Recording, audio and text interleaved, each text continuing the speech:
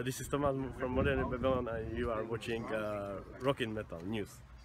Hey guys, this is Ron from YouTube's Rock and Metal News with a Rock and Metal News update. It looks like the DEF Leppard and Journey tour is official. It is happening. They will head out on a co-headlining tour of North America, and they will hit 58 cities. The first date is on May 21st in Hartford, Connecticut. Tickets go on sale February 3rd at livenation.com, so you can mark that down. And Hatebreed have announced a spring 2018 tour featuring support from Crowbar, the Acacia Strain, and Twitching Tongues. You can check out the tour dates in the description of the video. This is Ron from YouTube's Rock and Metal News. Thanks for tuning in.